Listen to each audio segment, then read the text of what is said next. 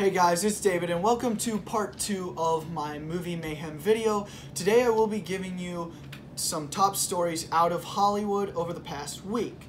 Now, today's first topic is on the recent releases of current theatrical movies by studios onto streaming services. The most recent of which is Disney releasing Onward to Disney+. This, of course, comes off the heels of Sony releasing Bloodshot to streaming and NBC Universal releasing The Invisible Man, Emma, and The Hunt to Amazon Prime, as well as other streaming services.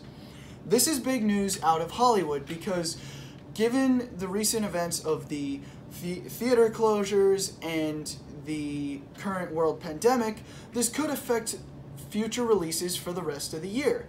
We could potentially see big anticipated movies like Mulan, Black Widow, No Time to Die, A Quiet Place Part 2, as well as the New Mutants and whatever other big projects that are being released this year, be released to streaming if theaters don't open right away. And as a movie fan, I don't quite know how to feel about it, because on the one hand, I'm happy that we'll be able to get a lot of these movies on streaming that we wouldn't have been able to see with the movie theater closures. But on the other hand, as somebody who enjoys going to the theaters and having that experience the first time I see certain movies, I'm not going to be able to get that. A movie like A Quiet Place Part 2, the first time you see it, it's much better when you see it in movies, and I won't be able to get that. That being said, I understand why studios are going to do it. They're going to need to make money, and this is definitely something to keep an eye on if you're a movie fan, even if you're a casual movie fan, because a lot of these big projects were highly anticipated by many people, and now it may be coming to a streaming service near you, so definitely keep an eye out for that. That being said, no future movies have been announced yet, but it's definitely, it could happen. Our second topic today is actually a recent announcement from Blumhouse that they will be remaking Dracula with Karen Kusama as the director. Obviously, this is off the heels of the highly successful Invisible Man movie, which has made, last I checked, about $105 million in box office off a $7 million production cost. Now, Universal has not yet attached its name to this project, but a current deal between Blumhouse and Universal states that Universal gets first look rights at any movie that Blumhouse is going to create related to the Dark Universe characters.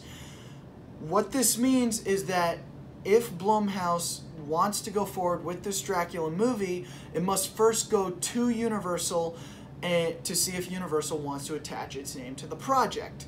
If Universal then decides that it doesn't want to attach its name to the project, Blumhouse can still move forward with the movie anyway because Dracula and several of the other characters are in the public domain. That being said, if I was a betting man, I would bet that Universal will, if it hasn't already, attach its name or announce that its name is attached to this Dracula movie. Because, of course, they joined forces with Blumhouse to create the Invisible Man movie. This will be a second movie off of the highly successful Invisible Man, where they're going to try to remake their Dark Universe series.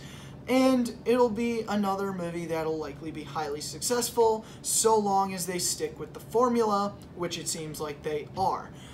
Karen Kusama is an exciting announcement because she is the director of Jennifer's Body, The Invitation, and those were both phenomenal movies. So I'm excited as a horror and a thriller fan, also because this could set up a lot of great Dark Universe movies for the next decade. We'll probably be able to get movies on Creature from the Black Lagoon, Wolfman, Dr. Jekyll and Mr. Hyde, Frankenstein, The Bride of Frankenstein, Van Halen, maybe even a horror-based mummy movie later on down the line. There's a lot of potential with these movies to get modern, truly terrifying remakes like The Invisible Man. And if you're a horror fan, if you're a thriller fan, this is something to definitely be excited for moving forward. That wraps up this video. I hope you guys enjoyed. If there was any news story I gave to you guys that you're excited about, or anything else that you want to bring up that you're excited about here in the next year or so in Hollywood, definitely mention it down below. I would love to hear your comments.